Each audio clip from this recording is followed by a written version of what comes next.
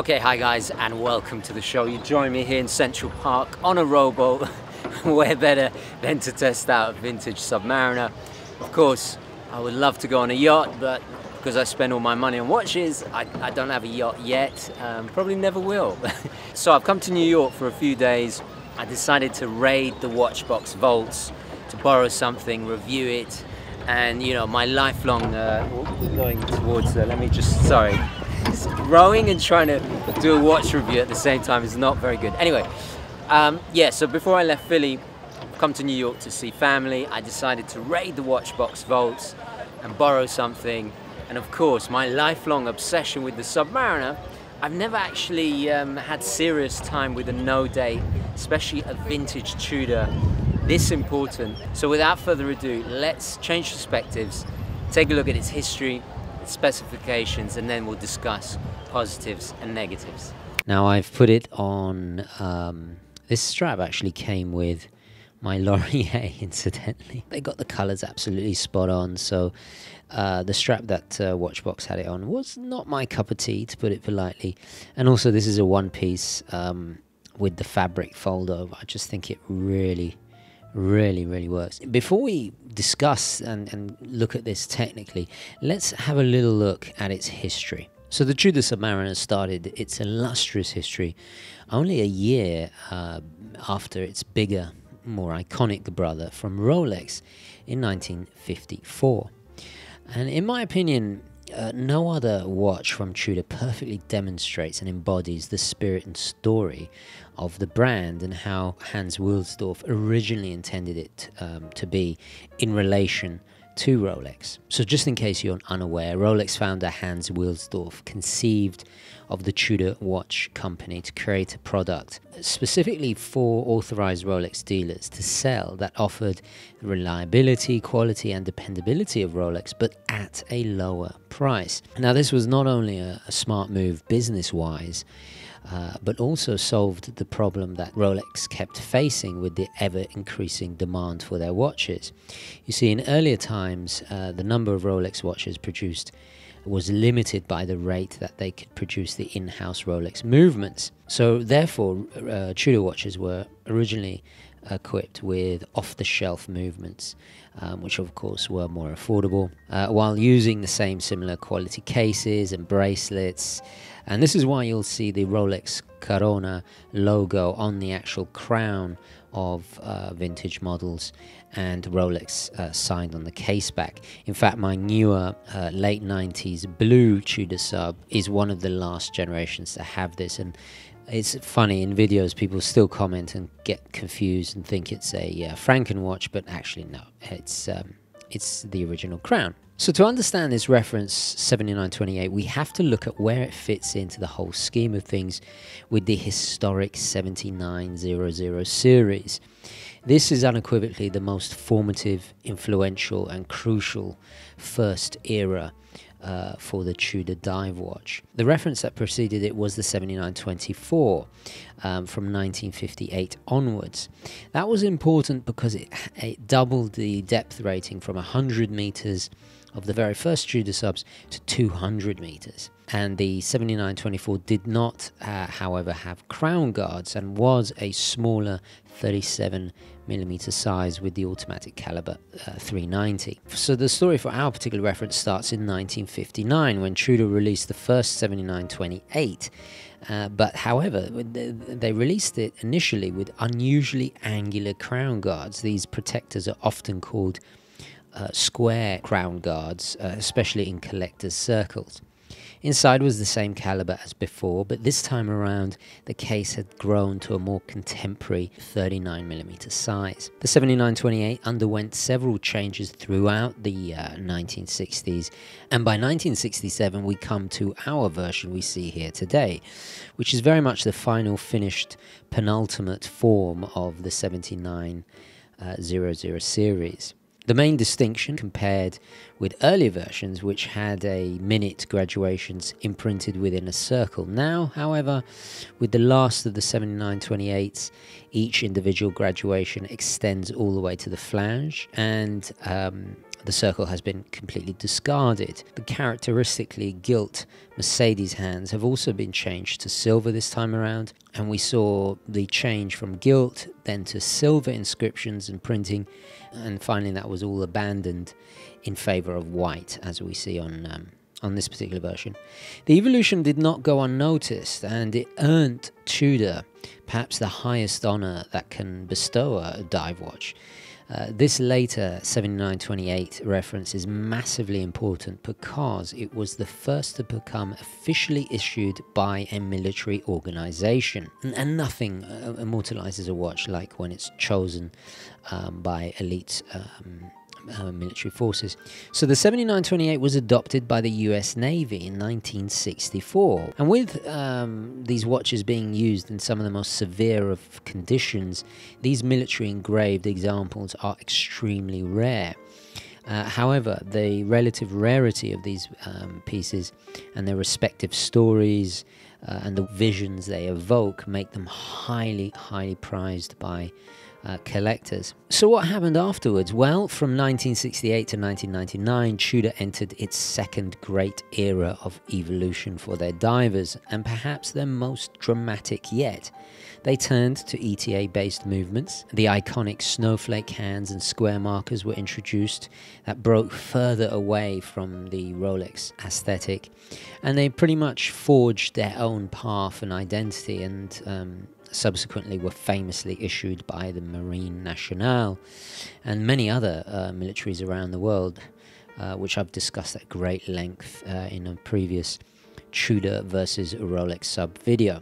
Tudor, of course, returned triumphantly in the 21st century for perhaps their greatest third act. And we saw endless releases of the Black Bay. They expanded into GMTs, chronographs, and finally going in-house and all the rest of it. So that's where it fits in. So let's actually have a closer look at the watch. We'll start, as always, with dimensions. It is a 39.5 millimeter size. It is a slightly smaller because the bezel does overhang. It's quite tall due to that pronounced domed plexiglass, which we'll discuss in a moment. So just a smidgen over 14 millimeters tall. Lug to lug is 47 millimeters, and a fittingly proportioned 20 millimeter lug width. So a really fantastic size, and it's ironic that this watch, despite being, you know, almost 50 years old, or perhaps it is 50 years old now, so many vintage-inspired watches are returning to this size, so that's pretty cool. So the entire case is, of course, stainless steel. We have a very generous signed Rolex Corona crown. This is, of course, the trip-lock screw-down crown. It's still quite large, not as large as the big crown. It's wonderfully ergonomic and really gives you that watertight assurance and reminder that you're in safe hands with the Oyster case, of course. The bi-directional dive time bezel with the 60-minute graduations is remarkably flat and unratcheted, so the action feels a little bit loose by today's standards, I have to admit, but of course normal for a watch of this period. The aluminium, I suspect, has been replaced because you can see, if I really go in close there, the loom pip there is lighter compared to the rich patina of the now ivory cream tritium dial loom markers that just wonderful. But of course I could be wrong, but I doubt it. But I'm not worried because this has been replaced by a genuine period correct insert. And while we're talking of condition, it has seen a polish over the years. We have drilled lug holes, of course. The edges are not crisp. It is quite rounded.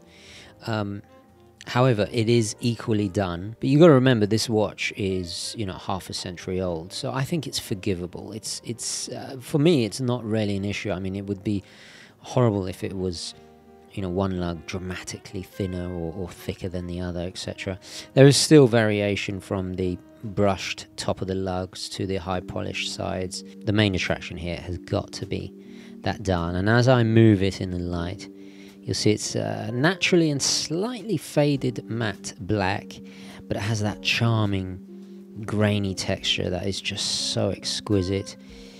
We also get the pre-1969 Tudor rose, of course, there. And that rose, as a Brit, just takes me back to my childhood visits of Hampton Court Palace. Hans Wilsdorf, of course, was a massive Anglophile himself, hence the brand name. And that little bit of England means so much to me to have it on the wrist. That, coupled with the lovely curved script of self-winding at the bottom that follows the edge of the dial towards the 6 o'clock. A cool detail that implies the motion of the rotor. I really love that. That sadly they've done away with in the modern dials with the in-house calibers. It's just a very subtle, clever little design flair. If we just pull back a little bit and look at it from a slight distance, you'll see that the dial also boasts a bewitching line of symmetry, or double line of symmetry almost.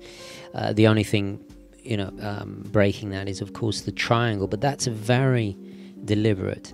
It's a sharply tipped triangle with a kind of rifle scope, equidistant rectangles. Obviously, we have the circles to differentiate between the markers. It gives a clear orientation, and we take this layout for granted, but it has become the default dial layout for so many divers since. We mustn't forget that. The domed plexiglass is quite incredible. It does give a rather statuesque profile to the watch, and it does sit tall, but I'm willing to forgive it because the distortions are just, oh my god, splendidly pleasing water-like distortions as I twist it. There you go, look at that. It's just magic, and sometimes it even magnifies the details on the dial. It really makes my heart sing if you can't tell already. But it also sits a little bit taller than the bezel, which gives you that instant kind of vintage feel, and you immediately notice it before you've even strapped it on. And talking of straps, originally it came on an oyster brushed riveted bracelet, but unfortunately the original bracelet doesn't accompany this particular watch. But as I'm an absolute trollop for NATOs and Perlons and all the rest of it, well, especially NATOs, to me it's not a big deal. Besides, the bracelets of this era are horribly dated. So inside we have the caliber 390, which is a reasonably solid and uncomplicated 17 jewel automatic no-date movement, operating at the very slow 18,000 vibrations an hour. Thanks to that low speed and relatively robust construction, they are dependable. Well, obviously, I mean, they wouldn't have been chosen by the military otherwise. It does have manual wind. Unfortunately, there is no hacking, which is rather disappointing, to be honest. I wouldn't have expected that, especially in a reference that has been adopted by the military. So before we take it to the positives and negatives, a little bit of a conclusion, I guess. What we have here is the ultimate version of the first generation of Tudor Submariner. It's the culmination of 13 years of research and experimentation in the field of dive watches. This model has defined the foundation on which the next, well, what dictated the next 30 years of Tudor Submariner. So, yeah, a very, very cool watch and extremely compelling, but let's summarize it.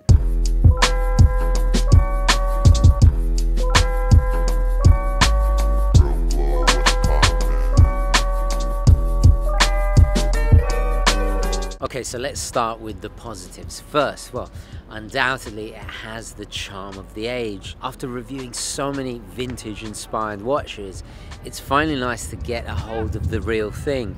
There's a very similitude to it, and you feel the history on the wrist, especially, of course, with the Tudor Rose. I think it's stylish, it's timelessly classic. Definitely with the monochromatic color scheme, it is a certified strap monster, which is of course assisted by the drilled lug holes. Something I really do appreciate about it is it's very robust. I have to confess, I actually bought an MC4 vintage 1960s BlancPain Bathyscaphe not so long ago, and then I ended up selling it immediately afterwards. So it was a little manual wind 34mm. It was steel case back, but it was nickel with steel plating. You know, when you spend 5-6 grand on yeah, okay, it's historically important, beautiful piece, ton of character, but I was so petrified of wearing it, it put me off. And I ended up selling it shortly after buying it, just because I couldn't really enjoy it. That's something I do appreciate about vintage Rolex and vintage Tudor. With the oyster case, it is robust enough. I can enjoy it, and obviously it's been recently serviced, it's been inspected by Watchbox, so I know that the gaskets are new. I don't have to worry about its water resistance or anything like that. Unequivocally, one of its strongest positives has to be the sense of history you get. The fact that it's a part of the evolution of dive watches, not just for Tudor, but in history in general. It's part of the story of one of the greatest dive watches ever made, and you really do feel it. Something we have to mention is its value. It has very strong value retention, also because, yeah, it's part of the Rolex family, but you know, Tudors, they're so collectible now. Do bear in mind, it's several grand cheaper than the Rolex equivalent, and I think that really does matter. And talking Rolex, it makes a nice change from the rather ubiquitous 5513 reference that is the Rolex equivalent, which incidentally ran for about 25 years. So it gives you really more of an idea of how much rarer and special the Tudor is. It being no date, it's more discreet, you don't have the cyclops, you have that beautiful balance to the dial, definitely more low-key, and you don't have the stigma of, you know, the status luxury watch thing that you get with the Rolex. It's going to be appreciated more by collectors, and especially by people in the know that really appreciate how special this watch is.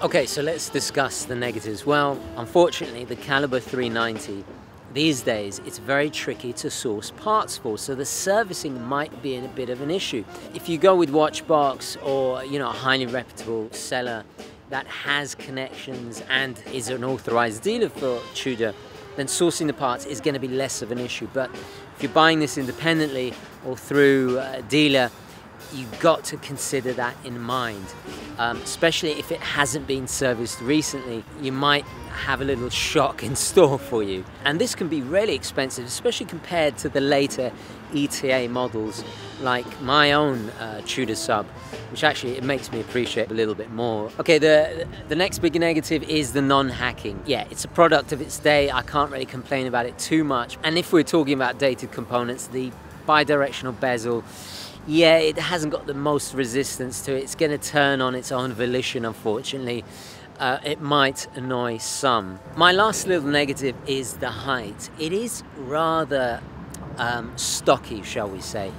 I've got very used to my little 36mm later Tudor sub, which is wonderfully slender. But I have to say, despite its rather commanding presence, the weight is only 70 grams, so the comfort isn't diminished that greatly. Not the end of the world, because, you know, to be honest, all these negatives, you could just forget about it, because it's such an enchanting watch. It's so beguiling, it's so full of history. I'm willing to forgive it, and that's why people pay ridiculous amounts for watches like this. At the end of the day, it is pure class. I've really enjoyed my time with it. I do think it is worth the money. I have to say, I really do think it is. But anyway, there we go.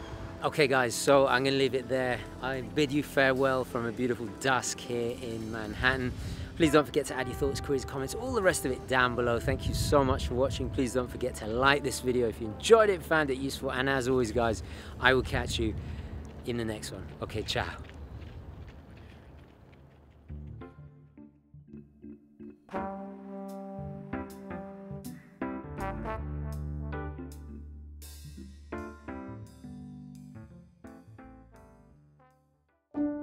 Now before I go guys, I just want to quickly tell you about this extremely cool app that Watchbox have launched. This is my own personal go-to app for everything watch related. Using the app, you can keep track of the real-time value of your watch collection. You can store watches in your digital watch box and even try on watches using an augmented reality. So don't miss out and please go to the App Store and download it today. You can access all of my latest videos right there in the app itself. And if you haven't already, please follow me on the official Urban Gentry Instagram and of course the Facebook UGWC. But most importantly of all, keep it positive, onwards and upwards.